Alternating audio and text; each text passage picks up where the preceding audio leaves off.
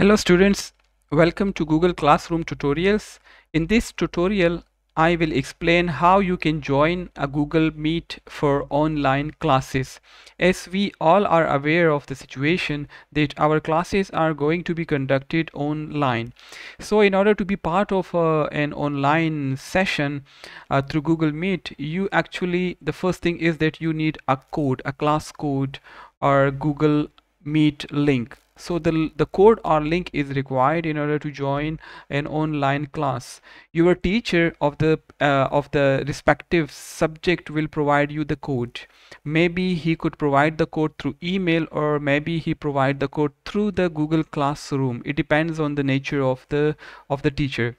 So I am going to suppose that the code or the link has already been provided to you by your concerned teacher. So the first thing is that you have to log into your personal Gmail account or your official Gmail account. I would recommend that you use the official the official account for logging into the Google Classroom.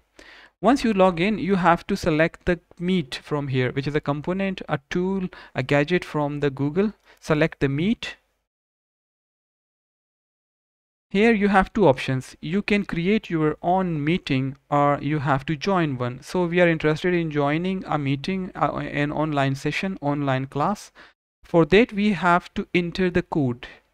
So the code, I am sure it must be provided to you by your faculty member. In my case, I know the code, so I will paste the code here. It is actually a link. Next thing is that you have to click on the join button. Once you click on the join button, you have to wait a bit for the system to let you connect to the classroom. Click on the join button and that's it. It is recommended that you have to mute your microphone throughout the session. If you do not mute your microphone, it is going to create troubles or problems for the resource person, for your teacher, and as well as for your fellow. So once you logged in, sometime the microphone will be muted by default, but if it is not, please turn off your microphone as well as your camera if you are using a low bandwidth. After that, you will see, you will be able to listen to the lecturer, and you would also be able to see the content presented by your teacher. For example, let me share a contents and you will be able to see the contents right over here. Let me show you. So you can see that my teacher has shared the contents with me, and you would be able to see them here on your own screen.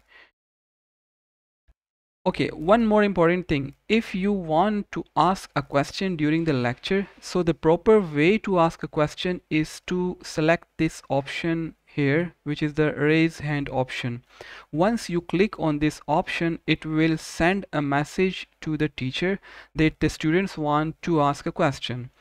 Whenever he feel comfortable, he will respond to you, and then once he replied, you would be able to ask the question. Remember, before asking the question, you have to unmute your microphone. If you don't do that, you will be able to ask your question, but the teacher will not be able to listen to your question. So once you raise your hand and the teacher allow you to ask question, you have to unmute your microphone.